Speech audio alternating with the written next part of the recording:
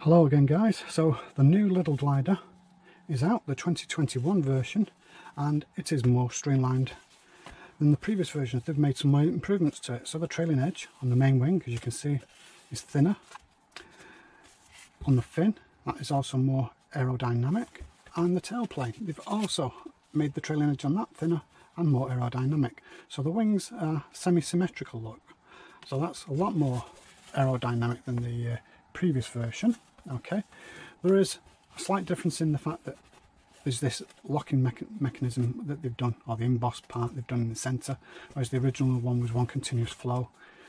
Okay, the other difference is that fuselage is thicker, which is good for getting batteries and radio gear in, and the tailplane is also thicker because that was a weak point. Okay, so what I'm going to do is we're revisiting this. I'm going to do a version that you may have seen before, but I'm going to do it exactly the same so that we can see the difference in flight performance between the old version and the new version. Okay, so what I'm going to be doing this again is the Pitcheron.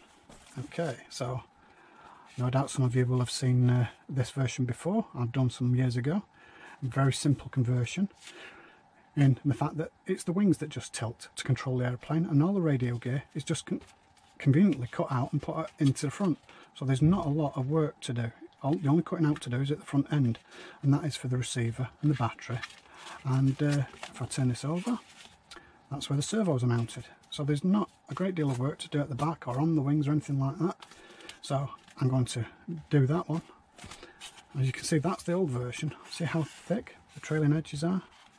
It wasn't that streamlined, although it did fly, and it was a great ship to get learning how to do gliding on.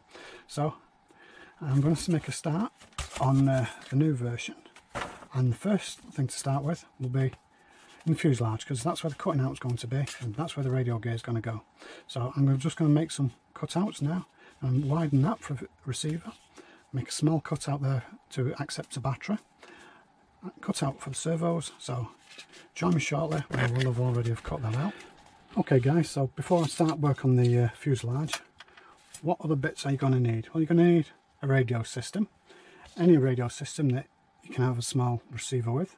This is a FR Sky and a Jumper T Light, but anything that's capable of operating on a small receiver. Okay, you're going to need 2 9-gram servos.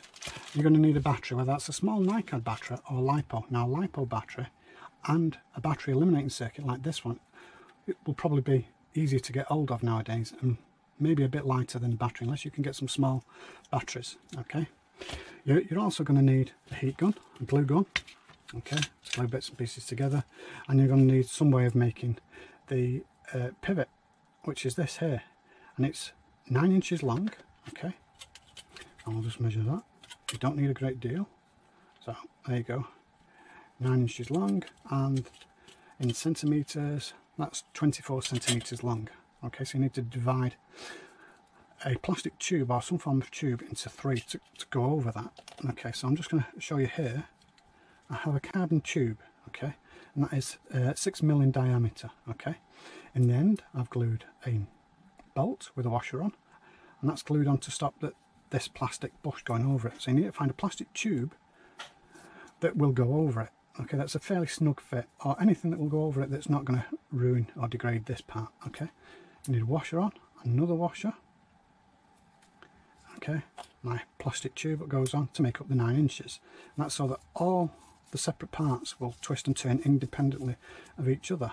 Now, you can glue a bolt and a washer on the end if you have. If you're not, maybe you've got the electric propellers and you've got these bits left over, and maybe you're lucky enough to find one of them that will just slot over the end, and you can glue that on the end. All it's for is just to make sure that these don't come off. Okay, maybe carbon tube you haven't got hold of, maybe steel wire. Okay, steel wire and a brass tube, that will work just as well, only you can't put a bolt on the end. So just wrap some wire and solder that on the end, and that will stop it coming off the end. You can do that. Or if you really have plenty of carbon tube, maybe 2 carbon tubes, okay, one that will slide inside the other like that. Okay, or maybe a carbon tube with a plastic drinking straw. Anything really that's not going to bind, and it's going to allow it to turn.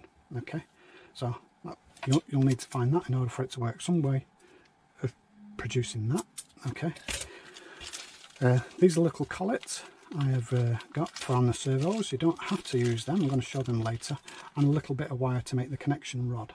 Okay, and also some thin drinking straws. Okay, so I'll show more on that later, but now I'm going to start work on the fuselage, cutting that out. So I'll see you in the next clip. Okay, so you need to mark and cut out a slot in the front of the fuselage to accept 2 servos and a little recess. Okay, now your servos need to slot in. Now I've recessed mine back a bit to give it a little bit more aerodynamic, so that when the wind's blowing it's not on that bit. It gives it a bit more secure when I glue it in, but to make sure that my arm doesn't foul up on any part of it there, I need 2 servos in, obviously. That wire on the way, that wire in there.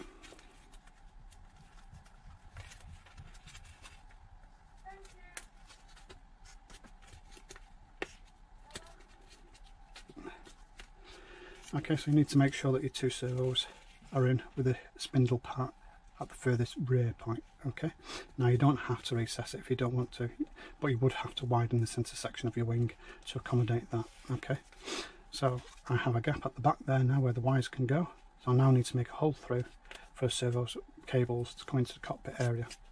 Okay, so don't glue them in yet, obviously need a hole connecting from there to the centre of there. Now I'm going to use a brass tube. You can drill it, do what you want. I like to use my brass tube method, so I'm going to do that now. Okay, so I've got a piece of brass tube which I've sharpened up, and that will allow me to get my cables through. Okay, so I'm going to just make a hole from here to join up there. Okay.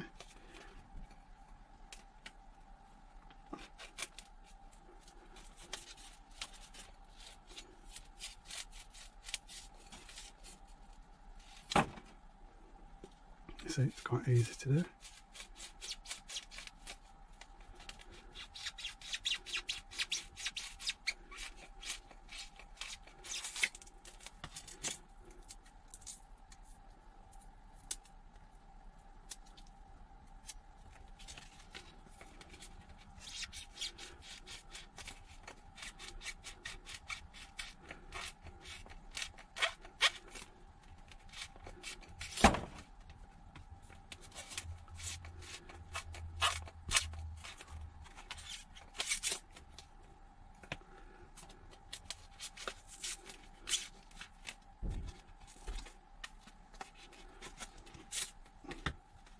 Keep plugging it back up. There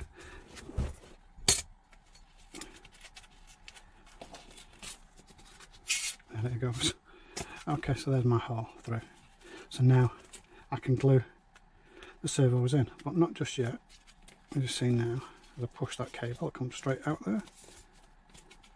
Don't forget the arms are going to be going that way when you insert it.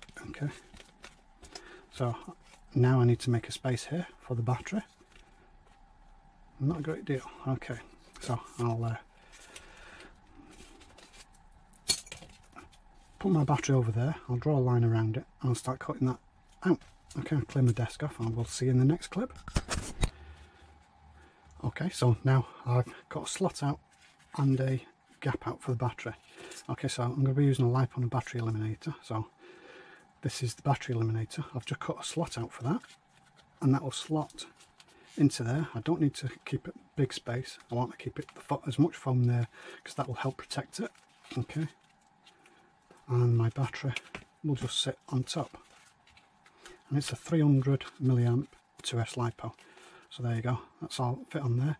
Now all I need to do now is route the wires through for the servos, glue the servos in place, and then cut a hole in the cockpit for my small receiver, and then all the cables will plug on and be in the receiver and be in that position. Okay, so I'll get back to you in 2 minutes when I've done that. I'm just going to glue the servos in place now and feed the cables through. So we'll see you in a bit. Okay then, so I've hot melt glue the servos into position. Okay, like that, so that's the radio gear mainly done. So there's this big channel out for the battery eliminator back. Okay, and there's some space to put the extra cables, so that will slot in there. The battery cable can slot like that, my Lipo can sit like that. Okay, battery's in position. Obviously 2 wires from the servos need to be connected to the receiver, along with the power cord from the battery eliminator. Okay, and they need to be fitted into the cockpit area. Okay, now the cockpit area, I've cut a space out for my receiver. Okay, used a wire to poke a hole through. That drinking straw I can now push through that hole. Okay, I've pushed it through the hole. I can chop that off. I can connect the wires onto there. The aerial will go in there. Those wires on there, all nice and thick, so I'm going to just chop that off now. So I'll just feed the tube through for the aerial, chop the extra off.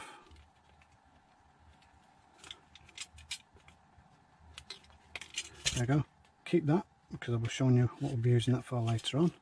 So now you'll need to work out where your cables need to go.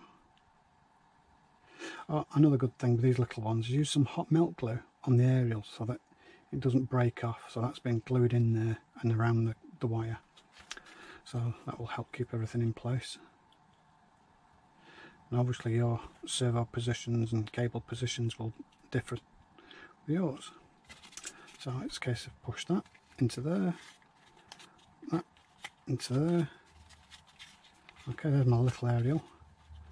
And this has got that on there. So those need to be out the way. Well, let's take the battery out the way first.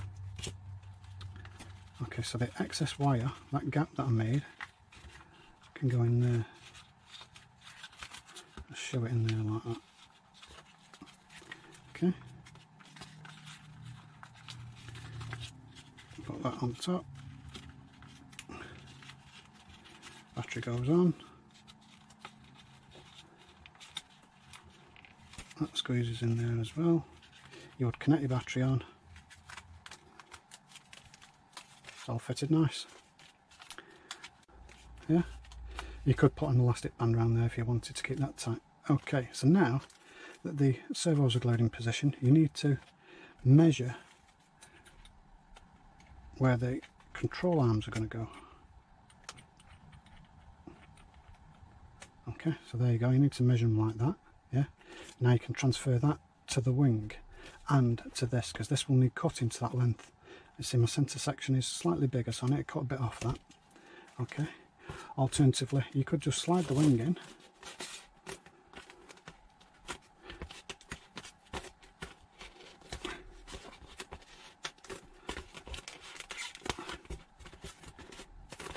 Okay, there we go. And mark with a pen where those points are, yeah, because that's where we're going to be having a control rod going up and down, so that's where the join of the wing needs to be. So I need to slice that wing now, and I need to get my connecting rod in. Okay, so I shall get on with that. Okay, so I've now marked up on the wing where I want to put my connecting rod, which is 80 mils from the trailing edge. So I'll measure from the trailing edge 80 millimeters.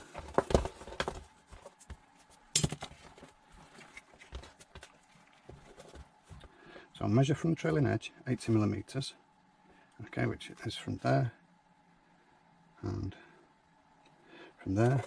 Okay, I'm going to be using the hot iron method this time, because some of you may find this a bit easier than trying to use a brass tube. Okay, so you need a metal edge. Okay, I'll set the depth of the tip to 20 millimeters, so that when I line it up against the edge like that, I can't go any deeper than that edge. Okay, so here goes, guys. Don't know how well this is going to go for me, but we'll give it a go.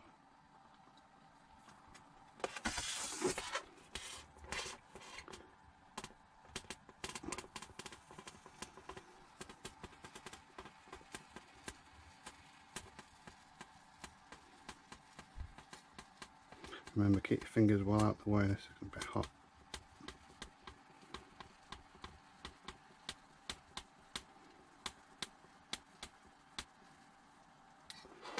There we go. So there's my groove in. I now just need to put the iron in. Oh, I've not got it quite to the edge there. Let's just straighten that up. That'll do. Right, I'll go and put this iron away. Be careful of these fumes. Always do it in a ventilated room, okay? Or outside is preferable. Right, okay, so now that we've hot melted a groove in there, 80mm from the trailing edge, check the depth is equal, okay? So that's what you want to be. Now the depth here is set to 15mm, so it's 15mm deep on the wing. Obviously that's going to be thicker, so you'll have to make that thicker, okay? And test fit it a few times to make sure that it fits in okay. Mark up your centre on your centre rod, okay, because you'll be lining that up with that, because you may have more of a gap on one side than the other, okay? Then it's a case of put 3 spots of hot melt glue in, the centre, the centre and the centre, and then you can squeeze that into place, okay? So get yourself a flat bladed screwdriver like that so that you can ease it into position as well. So let's put some hot melt glue in. So in the centre there, some in the centre there, and some in there. As I said, put a felt tip marker on the centre there, so I'll line that up with the centre of the wing and push it into position with my flat bladed screwdriver. Right, and make sure you get these as level as you can.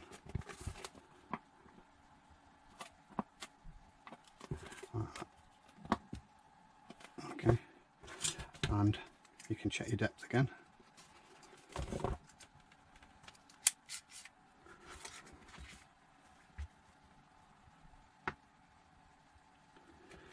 Okay, so that looks about equal to me. Okay, I'm happy with that. I'm going to put some more hot melt glue on here.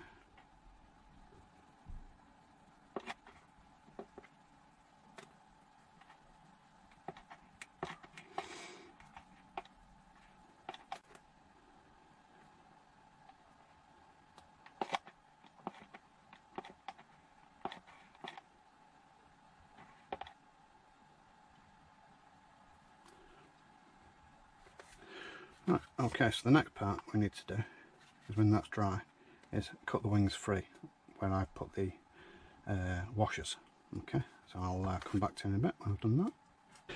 Okay, so now that the wings have got the spar glued in, okay, we need to cut them free. Okay, so where your washer is, where your divide line is, we need to cut it. So get a steel ruler that is flexible enough to flex around and do it 90 degrees, or as near as you can, 90 degrees to the rod that you've got in there, and use a sharp knife to cut it in. So here goes.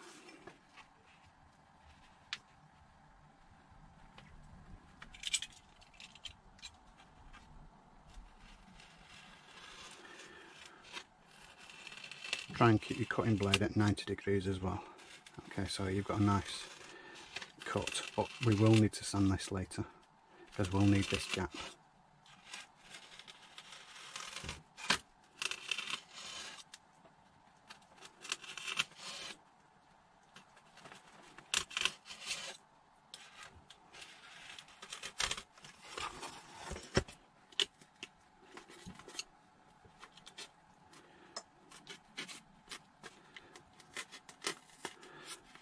And I'm just making sure it lines up on the other side.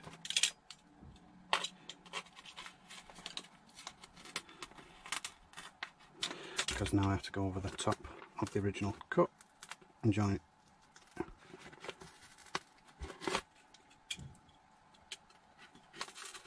Like that.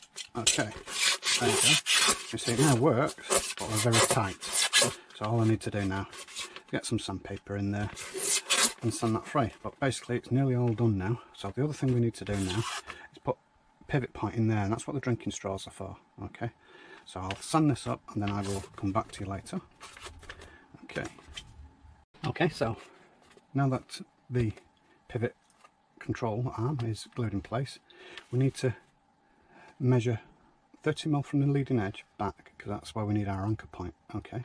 Or, alternative to that, make sure that it lines up with this point here on your servo, so it may be slightly more or less, but for me it is 30mm, okay, from the leading edge. So I've made a mark roughly in the centre of the wing, 30mm from the leading edge, and I'm going to make a hole for our control rod.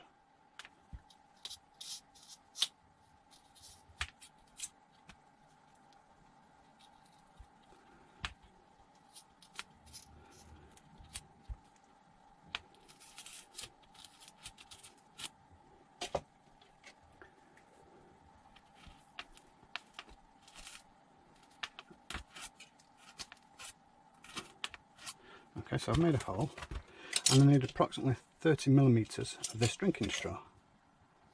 So, 30mm.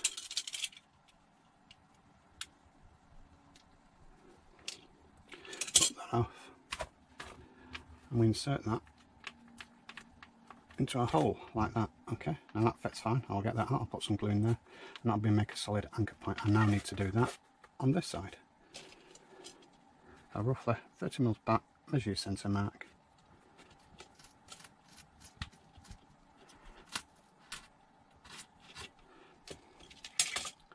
Make a hole. 30mm of drinking straw. I'm going to do it with that end because I've got a point on that end. Just makes it easier for going in if it has the point on it.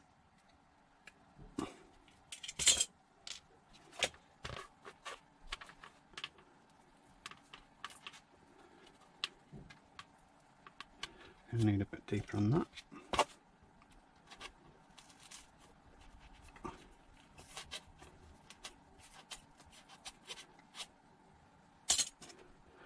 Sometimes the foam compresses, sometimes it just pulls out, it depends how delicate the foam is.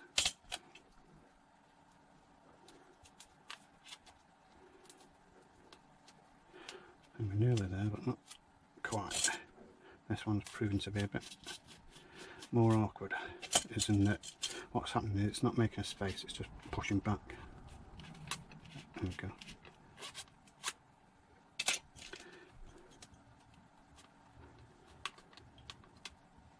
It does not want to go in that one.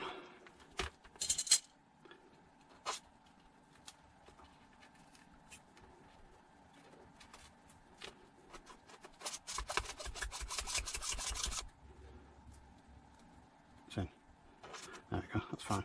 Okay, and also when you do your hole, make sure it's 90 degrees that way and 90 degrees that way. Okay, so now I'm going to make up some small metal rods, basically with one bend in it, a 90-degree bend, so it'll go in there and come down that way. Right, so I'm going to make them and show you the next part of the build, and we're nearly finished now, guys. Okay, so next I've bent some thin wire at 90-degree angles, two pieces, and 25mm long on that section. I'm not worried about this depth at the moment because we'll be fitting that and cutting that to size when we've got it in the wing. And now I super glued those in position, and they're ready to go in now. So what I'll do now, slide the wing in. Now obviously you can glue this section in if you want, or just slide it in, it's up to you. It depends how tight your fit is. Mine's very tight, so I'm confident that mine is not going to come loose during flight. Okay, there we go, so centre that up.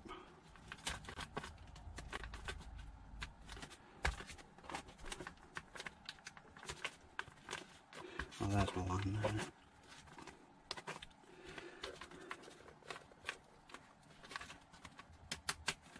There we go. Okay, so that's now back in position. Those now tilt, but they need the arm in. So you can see what I've done here. I've had these little connectors on here, but I'm going to need to make a space out, okay, because the maximum up they go at the moment is there, And the reason why I haven't left it till now is because I need to have it in position before I know where I can cut it. Okay, that's not quite lined up. There we go. So now I'm going to cut a little space out here.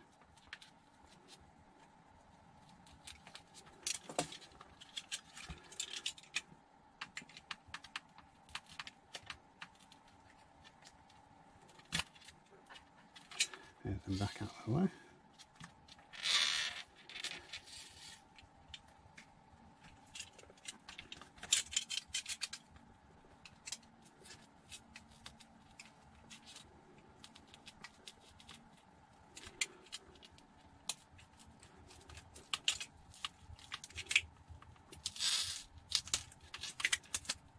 Pull that bit of foam out. Same again here.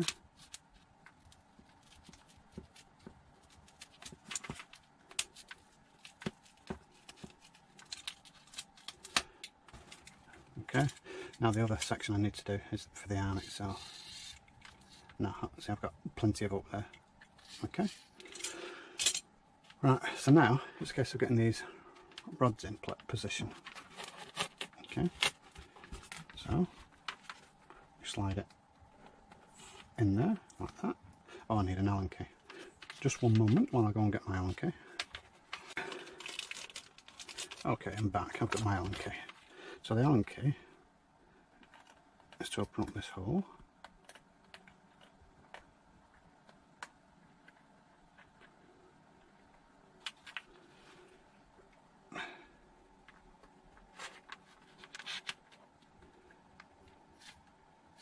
And slide into the arm.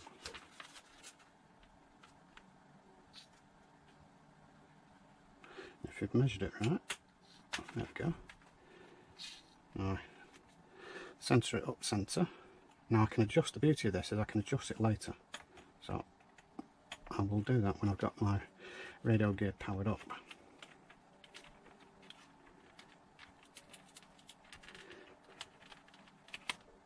Okay, so as you can see there now, that adjustment can be more or less so that I can get the wing central. Okay, like that. Yeah. So when I've got that in a neutral position, I'll put my wing in the neutral position, and then I'll lock that Allen key up, and then I can cut the extra off. Okay, so I just need to do the same on this side,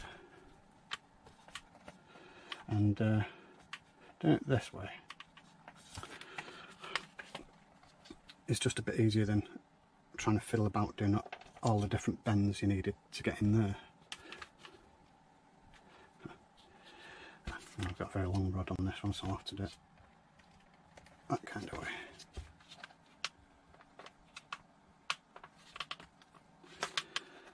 Maybe not. Get it in.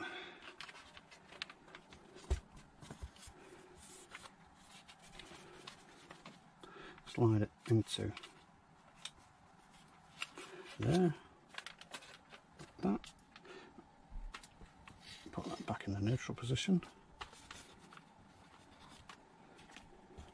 I have a lot to cut off there. Well, it's just to show you.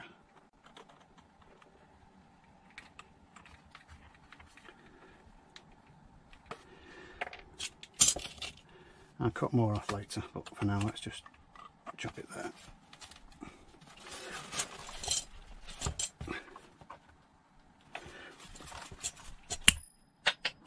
God knows where that went in the workshop. Okay, so there we go.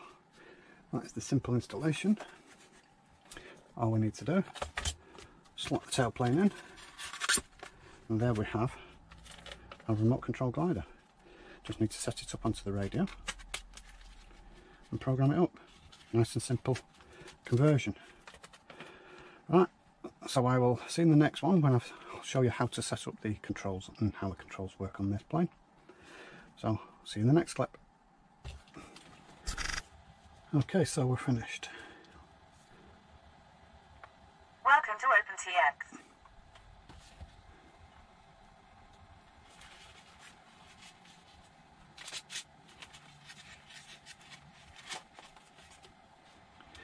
Okay, so now that the model is finished, okay, I've put some stickers on the top of the wing and I've put some stickers on the bottom of the wing to hide that cut that we did for the wing spar. Okay, so that'll hide that. I've also marked up my CG point. So from the leading edge here, I measured 50mm between 50 and 55mm back, and that's where I've done my mark. That's where it should balance. So when I say balance, hold your finger and thumb like that, okay, and place them under the wing, okay, and it should balance level like that, okay. Where it balances, it should be between 50 and 55mm back. So as you can see now, that's where the mark is. Okay, so now that we've got that done, right, the next thing we need to do is set up the radio in Delta configuration so that it will fly as intended. So for the model to move up, okay, or to climb, okay, both the trailing edges should go down. Okay, for the model to dive, okay, both trailing edges should go up. And to do a right roll, okay, the right wing should go up and the left wing down. So that will give us a roll to the right. Okay, and to roll to the left, obviously the opposite applies. The left wing should go up, whereas the right wing goes down, and that will give us a left roll. And obviously mixing in the elevator will also give us a climb as well as roll. So there we go, guys, that's it, it's complete. We're there, we're done. So hopefully the next time we'll get to see this fly will be on the hills. Unfortunately it's raining at the moment, so there may be a bit of a wait on, and I want to see if there is a big difference between this version and the old Mark 1 version. So see you in the next video, guys.